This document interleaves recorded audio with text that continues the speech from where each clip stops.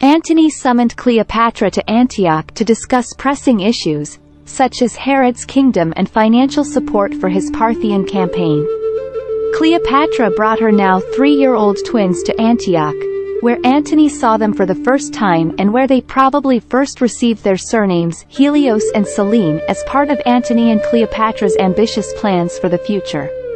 In order to stabilize the East, Antony not only enlarged Cleopatra's domain, he also established new ruling dynasties and client rulers who would be loyal to him, yet would ultimately outlast him.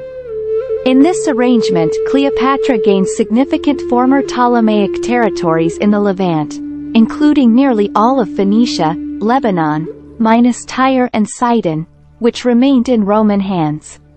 She also received Ptolemais Akko, modern Acre, Israel, a city that was established by Ptolemy II. Given her ancestral relations with the Seleucids, she was granted the region of Coele-Syria along the upper Orontes River. She was even given the region surrounding Jericho in Palestine, but she leased this territory back to Herod. At the expense of the Nabataean king Malichus I, a cousin of Herod, Cleopatra was also given a portion of the Nabataean Kingdom around the Gulf of Aqaba on the Red Sea, including Ailana, modern Aqaba, Jordan. To the west, Cleopatra was handed Cyrene along the Libyan coast, as well as Itanos and Olous in Roman Crete.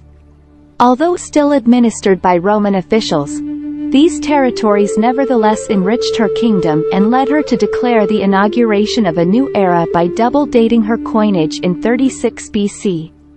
Antony's enlargement of the Ptolemaic realm by relinquishing directly controlled Roman territory was exploited by his rival Octavian, who tapped into the public sentiment in Rome against the empowerment of a foreign queen at the expense of their republic. Octavian, fostering the narrative that Antony was neglecting his virtuous Roman wife Octavia, granted both her and Livia, his own wife, extraordinary privileges of sacrosanctity. Some 50 years before, Cornelia Africana, daughter of Scipio Africanus, had been the first living Roman woman to have a statue dedicated to her.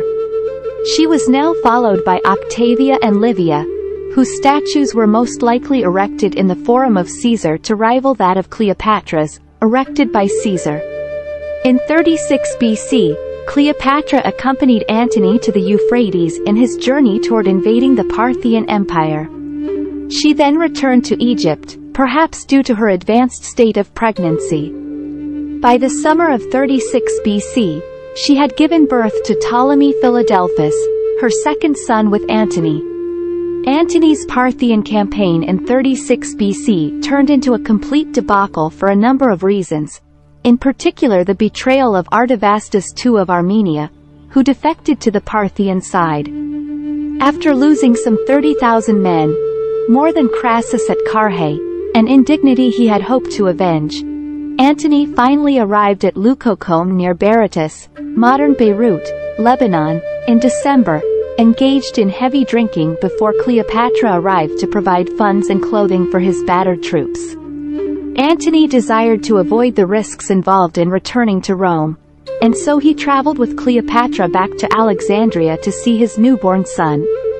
As Antony prepared for another Parthian expedition in 35 BC, this time aimed at their ally Armenia, Octavia traveled to Athens with 2,000 troops in alleged support of Antony, but most likely in a scheme devised by Octavian to embarrass him for his military losses. Antony received these troops but told Octavia not to stray east of Athens as he and Cleopatra traveled together to Antioch, only to suddenly and inexplicably abandon the military campaign and head back to Alexandria. When Octavia returned to Rome, Octavian portrayed his sister as a victim wronged by Antony, although she refused to leave Antony's household. Octavian's confidence grew as he eliminated his rivals in the west, including Sextus Pompeius and even Lepidus, the third member of the triumvirate, who was placed under house arrest after revolting against Octavian in Sicily.